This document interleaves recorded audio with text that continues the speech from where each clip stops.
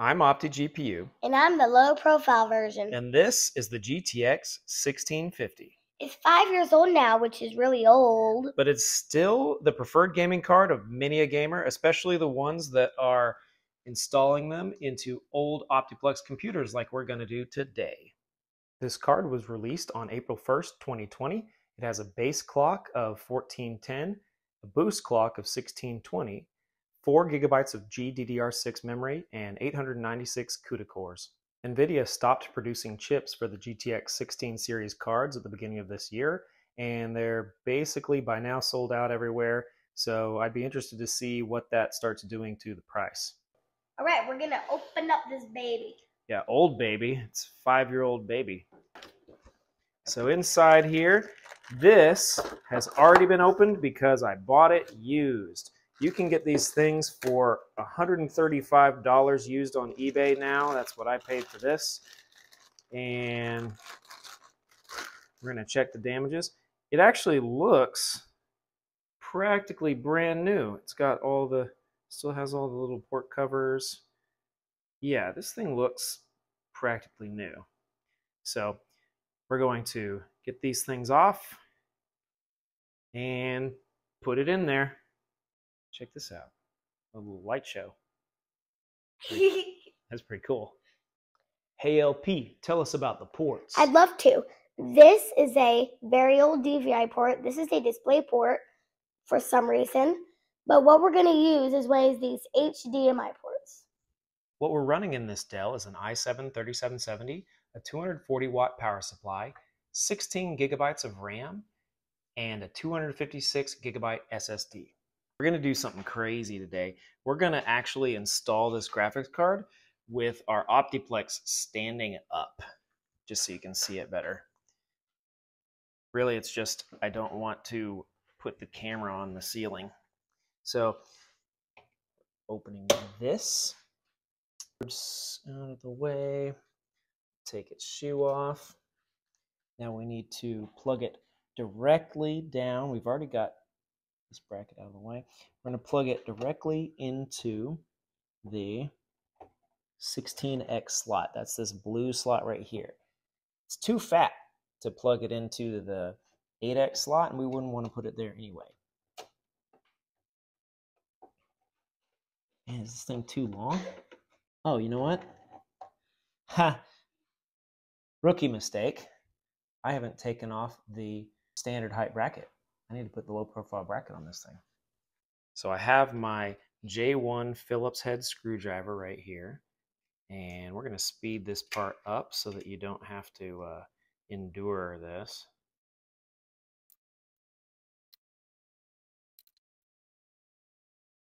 All right, we're going to do something crazy today. We're going to actually install this with the Dell Tower actually standing up.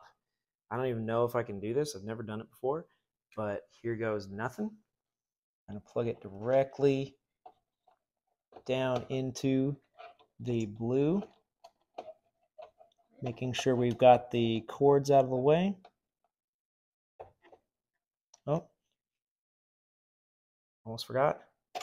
I get this off of it. All right, here we go. No wonder it wasn't going in there. As I said, I have never done it this way before. There we go. And it's in. I think.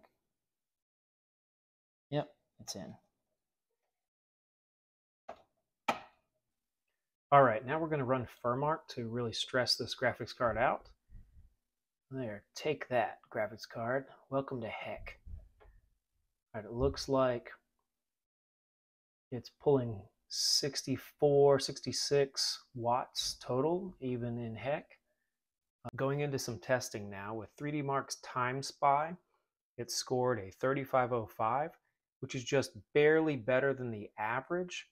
The best score given to this graphics card and this processor was a 4132. So it's falling down to around the average score. And as you can see, here is the system information and the detailed monitoring.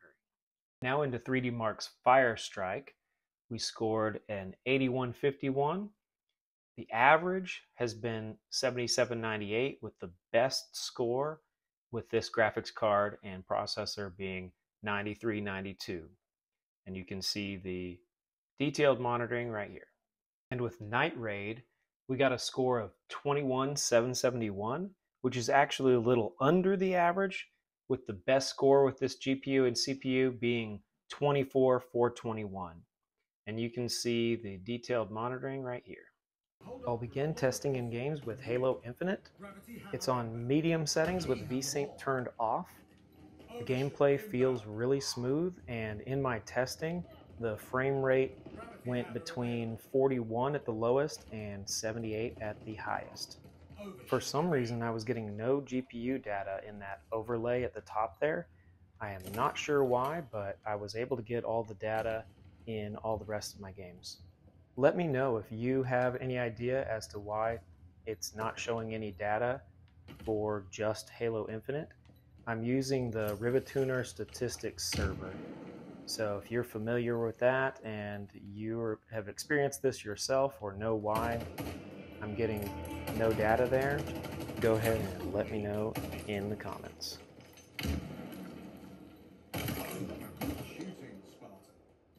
In Forza Horizon 5, the benchmark mode says you'll get 71 FPS on medium settings, with motion blur set to short, shadow quality set to high, night shadows off, and particle effects quality set to low.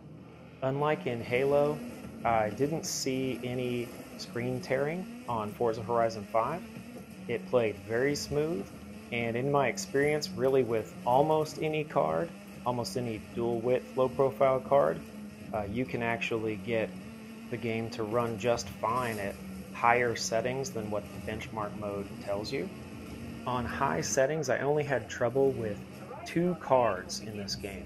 One, the RX 6400, struggled on high settings, and the ARC A380, if you don't have resizable bar, it struggles with any settings. The 1650 is kicking butt here on medium. The A2000 I would give the nod to as performing the best in this game. I was able to just max out completely all the settings.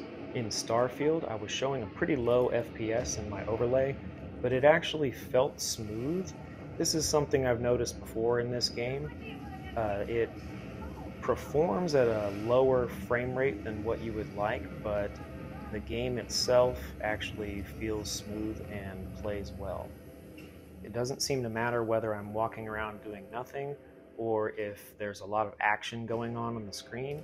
The frame rate tends to hang out in the 30s and 40s on medium settings. As you can see, even though I'm shooting my laser thingy and there are a lot of enemies around, the frame rate is actually going up to 40 and then back down just a little bit, even though there's explosions and a ship taking off around me. Speaking of ship, it actually seems to get a little bit better frame rate when I'm up in a ship, up in space. As you can see here, it stays in the 40s the entire time. My guess is that there are less lighting effects and textures on the screen because of the vastness of space, and all the enemies are kind of far away. Here in just a minute though, I get closer to this enemy ship, and it seems like even getting closer, the frame rate still holds above 40 FPS. So in this game, really you can't trust the frame rate being low. It still plays beautifully, and it just shows you a weird number up in the corner. Compared to the other games I tested, this one seems to be a little bit more GPU intensive. Forza Horizon 5 was kind of a little bit more equal, and Halo, I don't know what was going on with Halo. According to Halo, I didn't even have a GPU, but this one puts more on the GPU than